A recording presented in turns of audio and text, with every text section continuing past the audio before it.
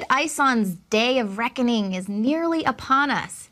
The comet will reach its closest point to the sun on Thursday, and all bets are off as to whether or not the comet is going to make its journey around the sun. Joining me today is Don Mockles. He's the comet hunter, and he's going to talk to us about what could be the celestial event of the century. All right, Don Mockles, the comet hunter, thank you so much for joining us today. Well, thank you for inviting me, Leanne. So when Ison was discovered in 2012, it was shining really brightly, and it prompted some astronomers to say that it could be the comet of the century, eventually possibly glowing in the night sky as bright as our own moon. But what does that look like now? Well, some of those predictions were perhaps overstated. The comet will get bright and is getting brighter. However, at the time it's at its brightest, it's very close to the sun as seen from the Earth, so it's hard to see right now.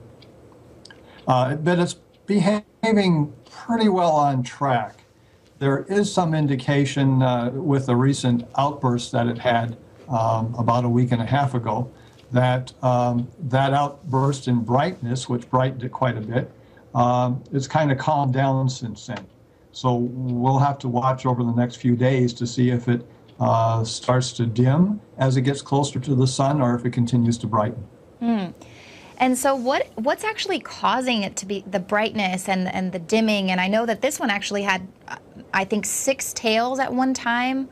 What was causing that? And is that common? Is like a dirty snowball, and this one has a nucleus, or the center of it is a snowball that's about 3 miles across. And as it moves closer to the sun, it begins to brighten. And when it goes half the distance to the sun from any distance, a typical comet will get 16 times brighter. This particular comet has an orbit that brings it really, really, really close to the sun. And so if you do the math and if it behaves normally, it will get really, really bright. And it might have a very nice long tail. It's coming in on the morning side of the sun, so it can best be seen in the morning. It's going to whip around the sun on Thanksgiving Day, the 28th of November, and then back into the morning sky, where it can best be seen in the morning before morning twilight. And so as far as having a lot of tails, you know, Ison, is this a rare occurrence with the multiple tails, or is that something that you've seen a lot with your work? Well, usually a comet will have 2 tails, an ion tail, which is kind of like a gas tail, and a dust tail. The dust tail is forming very nicely. The ion tail we've had for a little while already. It's had some extensions off on the side of the nucleus, and astronomers are kind of wondering what those are. They really aren't calling them tails, they're calling them more like wings. And some comets seem to display that. It might be due to matter coming off of certain portions of the nucleus as it rotates. Material comes off of it in unequal areas. So that might be causing that.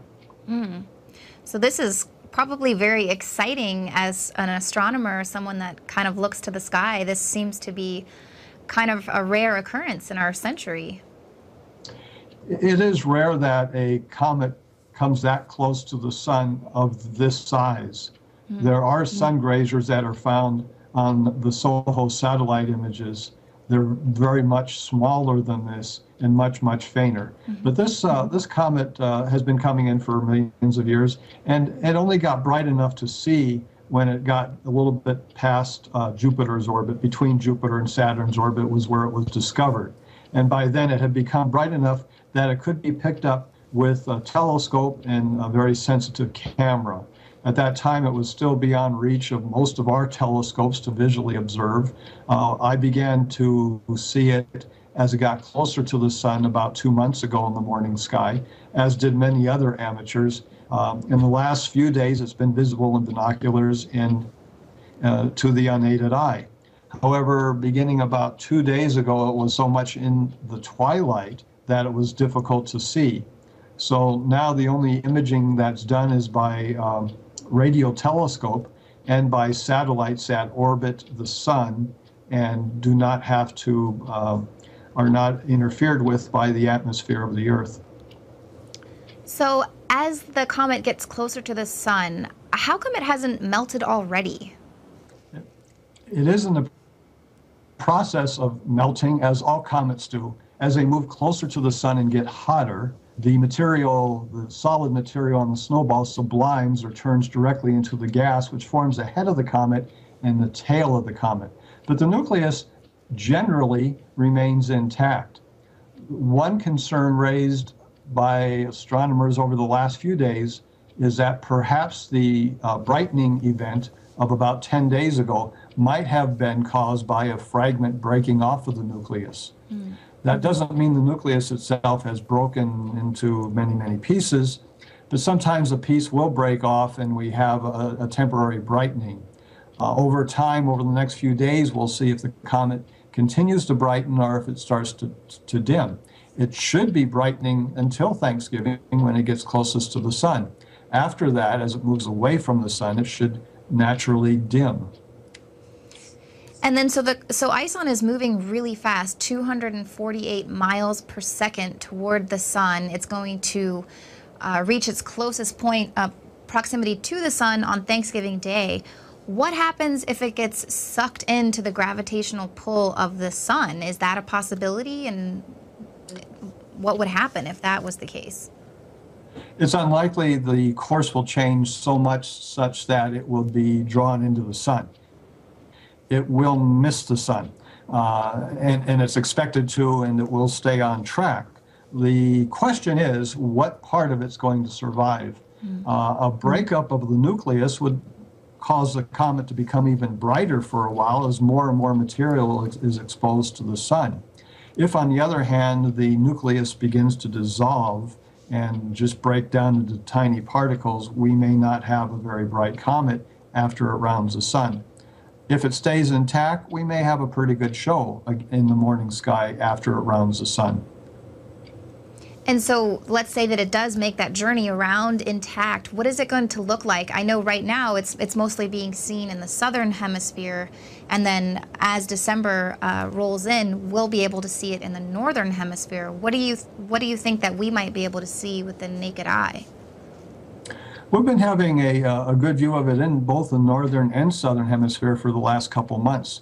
The comet with the unaided eye might put on a pretty good show the first week of December.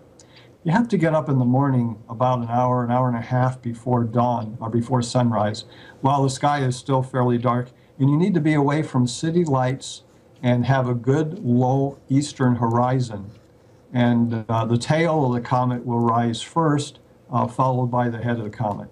The tail could be pretty long. The geometry would favor that we could see a fairly long tail of 10-20 degrees, but that depends upon several things: the way the comet behaves, and comets are unpredictable.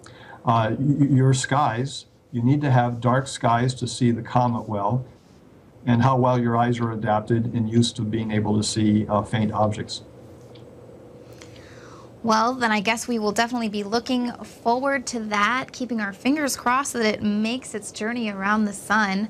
Don, you've discovered 10 comets, is that correct? And how did you become a comet hunter?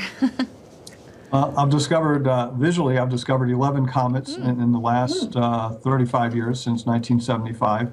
And I do that by scanning the sky with my telescope and looking through the eyepiece for faint fuzzy objects. Most of them are galaxies or clusters, but sometimes one would be a new comet. I then reported it to the Smithsonian Astrophysical Observatory for confirmation. Comet Ison was found by amateurs also, but they were using a camera connected to the telescope, and it can see much, much fainter than I can visually. So are there any perks to discovering a comet? Well, your name is attached to the comet. The orbit is determined by the Smithsonian, so once you discover it and report it, your job is done. They handle it from there. I have a couple comets that I've discovered that come by every 5 years. One of them also goes very close to the sun, not quite as close as Ison, but every 5 years it puts on a pretty good show as it goes around the sun. Which one is that? It's the Mackles, or I'm sorry, the Mackles 1985. We got the 1988. 1986 E. 1986 Also, E. also known as P96 or Periodic Comet Mackles 1. Ooh, so exciting. Yeah. And so are you going to be holding any public viewing events for Comet Ison or live streaming? There's a group of astronomers in the area here, and we set up telescopes and invite the public to come out and look through our telescopes. On Saturday, December 7th, we'll be out in the pre-dawn skies in Auburn, California, setting up our telescopes to show people not just the comet, the planet Saturn will be out, the moon will be out, things like that too, but we'll be showing Comet Ison then. If it continues to put on a good show, we'll be scheduling other star parties. And there are astronomy clubs around the world that are going to be setting up telescopes to show people the comet. The biggest problem is it is in the morning. It's not in the evening, so you have to get up early and go out to watch it. Yeah, that's the big problem for me is getting up a few hours before the sunrise. Yes. Well, thank you so much, and definitely we'll check out thecomethunter.com and see if you have any new photos for us once it makes its journey around the sun. Thank you, Don. Thank you. If you need anything else, let me know. Take care now. Take care. Now you can watch The Alex Jones Show live as it happens at Infowars.com/show. You'll find links to all of our content there and a free 15-day trial for Prison Planet TV. More than 60 movies and documentaries all in one place at Infowars.com/show.